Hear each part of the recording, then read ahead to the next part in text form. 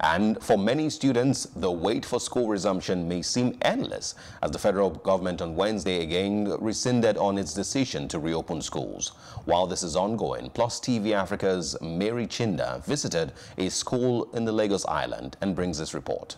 It's 9 a.m. on a Friday. The Victoria Island Senior Secondary School, Lagos, now looking like a ghost town. Just like a joke, in the month of March, this school was shut down in the face of the fear of the spread of the dreaded COVID-19. Only a few days ago, some members of staff had started off cleaning up, and preparations were in top gear to receive graduating students for the Senior Secondary School Certificate Examinations and the Junior Secondary School Certificate Examinations based on the federal government's directive. Jeboda Olarinwaju is the principal of this school, who shares more on the level of preparation. We came in to clean up the environment, cut the grass, tidy the compound and the classrooms. We've gotten the thermometer ready. We have the hand sanitizer and hand wash.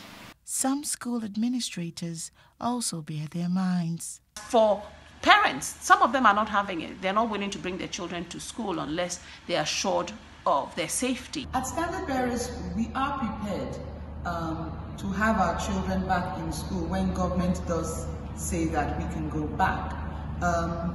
We have the temperature, we have the hand washing in place, we have the social distancing mapped out. But in a sudden turn of events, the federal government has put the school resumption on hold, an action experts find inconsistent. The countries that are thriving and finding ways to continue engaging their students, to continue ensuring their students are learning, those countries had certain things in place. You know, I think about this situation, and I've had conversations between yesterday and today where people have said, oh, why can't we just have these exams done online? Why can't we continue teaching remotely? But the truth of the matter is, there are all of this investment that we ought to have done in our education system, you know, amongst our teachers, around how we've equipped them, how we've equipped our schools, you know, how we've provided devices to ensure that this could happen, how we've trained students actually to be able to write tests and exams online. So it's like all of this range of activities or events that ought to have happened has not put us in a place where if we're not in a physical school or a physical building, then education can happen and, you know, learning can take place or exams can take place. With the Federal Minister of Education, Adamu, saying that the government would not want to put the lives of children at risk, it is unclear when or whether schools would reopen any time in 2020 or even 2021.